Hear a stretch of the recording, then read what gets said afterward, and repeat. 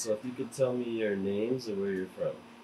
I'm JoAn McCormack, and I'm from Gardner, Maine. I'm Tom McCormack, originally from Cleveland, Ohio, but I've been in the Sunshine State years and years. The Navy brought me here and left me And here. the night we met, he told me that he wasn't leaving Florida, and I said, "It looks like I'm leaving Georgia." And I did. And then could you tell me again how old you are, and then tell me a little bit about meeting each other? Oh, yes. Yeah, I'm 90, and he's 78. I just wrote and published a book called Get Your Man. Get Your Man, and there's another one she wrote as a sequel to that called Get Your Mate. Get Your Mate. That's the for man side of the business. Single man. Looking for a mate. Yeah, Get Your Mate. Well, and tell me about you two meeting then. Oh, we met in Valdosta, Georgia. I was on my way to see my sick parents. I was going north-south. And I was going west to east, and we stayed overnight in the same hotel, and we met in the lounge in the hotel. Yeah, we'd never been to a Ramada in our lives. Either one of us, I don't know what made us stop that night, but I was going this way and he was going that way, and there we were.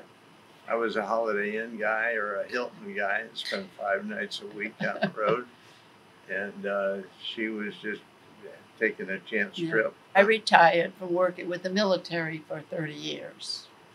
And I was, like I said, a sales manager. And I went into the lounge, but I didn't drink. And I still don't. No. But they had free food. I quit. And she quit right after that. Just because I wanted to. And we struck up a conversation, and we haven't stopped talking since. We've been married 29 years.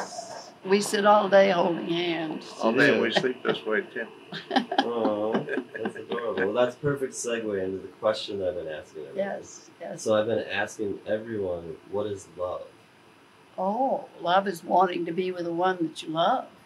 I mean, constantly. Yeah, when I was in Georgia, it took me 2 weeks to get everything together to come down to Florida to be with him. And all my friends kept trying to talk me out of it. They said, no, you just know him that one night. No, you can't move to Florida. I said, I'm going. I have to be with him. I just had to. I had no question. Well, I would have made that reverse order. Yeah. But now he tells me he would have moved to Georgia. I said, now you tell me. But you like Florida, don't you? Oh, I do, yes. Yeah. I left all my family, all my grandkids, and came down to be with him. Can you believe that? I mean, that was it was really... I just had to be with him. How about love at first sight? Yeah, love at first sight. Yeah. And what it is, it's wanting to be with the one you love. That's true. It's wanting to be with the one you love. We are constantly. And with her career and mine, she traveled with me. Yeah, I went with him everywhere. And the company I work for, I said, you got to pay her expenses to go. He told him he wouldn't take the job if they wouldn't pay my expenses because I had to be with him, and he wouldn't go without me. So they said, okay. So they paid my airfare and they paid my food. And then the little follow-up question that I'm asking is, what do you love about love? What do I love about love? Well, it's all-consuming. I mean, you can breathe easier. Yeah. Oh, it makes everything. There's no problems whatsoever. We have absolutely nothing to worry about. Never had an argument. Never had a disagreement. No, never. Life's too short. Yeah.